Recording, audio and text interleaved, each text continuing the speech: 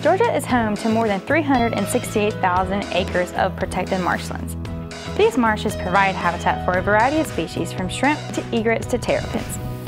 The marshes also protect people and property from the effects of damaging storms like hurricanes and nor'easters.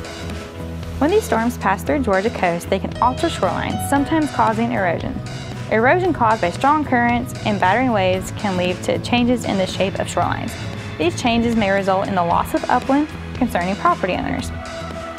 In the past, people have used a variety of man-made structures to protect against erosion.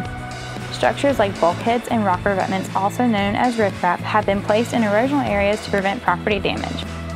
But since 2006, some locations in Georgia have chosen a new, more environmentally friendly way to prevent erosion called living shorelines.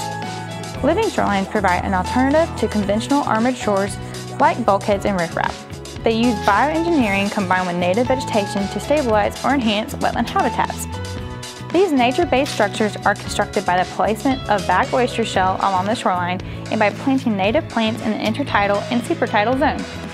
Mesh netting and lining secures oyster bags to the bank. Because they mimic natural shorelines, they also provide upland and aquatic habitat for estuarine life, including the eastern oyster, which is a keystone species to the marshland ecosystem. The habitat provided by living shorelines is an important feeding and nursery habitat for fish, including the state saltwater game fish, the red drum. Living shorelines can also trap and retain land runoff. Native plants are a part of the living shoreline construction. It is important to include buffer plants that filter runoff from the upland so that fertilizers do not enter the water and runoff does not increase turbidity.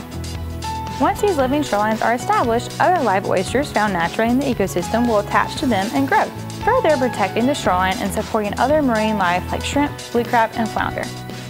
You may think that living shorelines might be more expensive than traditional erosion control methods, but in fact, they're equal to or less expensive than the cost of bulkheads and riprap. With changes to our landscape caused by sea level rise, more and more coastal residents are opting for living shorelines to protect their property and provide essential habitat for marsh species.